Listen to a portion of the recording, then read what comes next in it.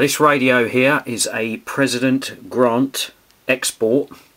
This is the European Export President Grant, made in the early 1980s, around about 1981-82. This radio is now 30 years old. It's a box standard one, never been modified, which is a nice thing to see these days. Most of them have been butchered and buggered about with, and they never are any good.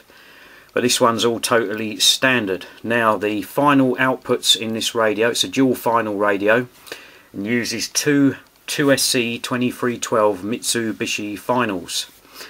Now what we're going to do, the radio is all set up standard, so we've got it hooked up to a power meter here with a dummy load, and we're just going to be checking the output. We have here the Revex 520, and it's on peak hold on the 20 watt scale. We're on AM channel 19 mid 27185 megs, so we'll have some TX on the meter there, you can see, and on the Revex we have just on bang on 10 watts. Audio, audio, audio.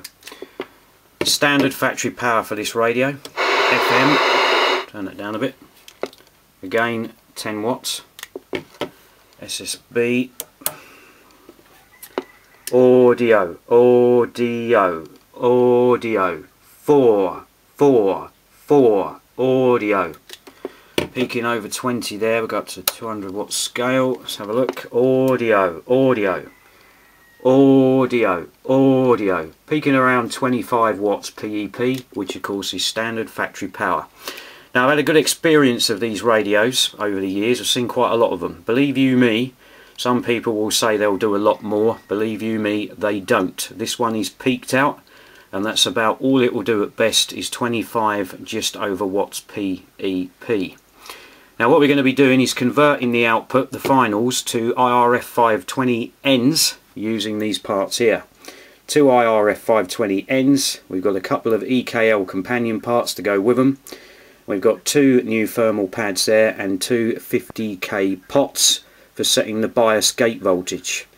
So I'm now going to crack on, disassemble this radio and get on with it.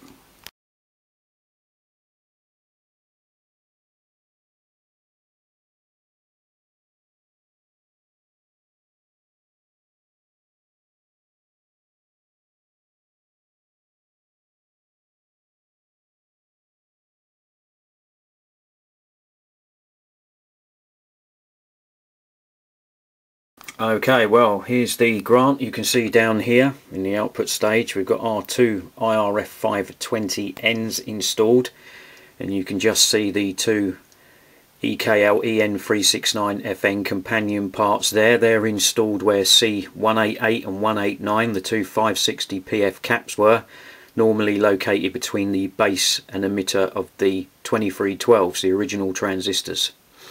Here are all the parts we've removed. We've got the two 2SC2312s, we've got our two thermal diodes, the MV1Ys, the two biasing pots, the 100 ohms, the two resistors in parallel with them, and over here the two 560 PF caps. Now, in actual fact, there are more parts removed than there are parts installed, which is all very well, of course. It's going to give us a bit more power. So now I'm going to reassemble the Grant, and then we'll give it a bit of a power test and see what it does. Now, I've made no adjustment in the radio to any of the settings, so it's just a straight swap out, put the new parts in and see what it does. Right, so our President Grant export is all back in one piece, all set up again. So now what we're going to do is have a look and see what difference the Mosfets have made, if any. And of course the other thing to mention is that they're an alternative to the obsolete Mitsubishi 2SC2312 and 2SC1969 transistors. So we're on, same as before, channel 19 mid 27185 megs. We're on AM. That's key up. Needle seems to have moved slightly more, and on the Revex there we've got just over 10 watts, about 11, almost 12 watts. Now the important thing is to remember with AM, it's not all about the carrier power, the dead key, it's all about the swing. So let's have a look. Audio, audio, audio, audio, 4, 4. Now that's positive swinging well over 20 there, which it didn't do before, anywhere near that. So let's go up to the 200 watt scale. Audio, audio, 4, 4. So we're actually peaking now 30 plus watts there positive swing, and we didn't even have anywhere near that before, probably only around about 15 to 20. So a big difference there. Let's have a look at SSB. Audio, audio, audio. Well, that needle seems a bit audio, a bit more lively. Audio, audio, 4, 4.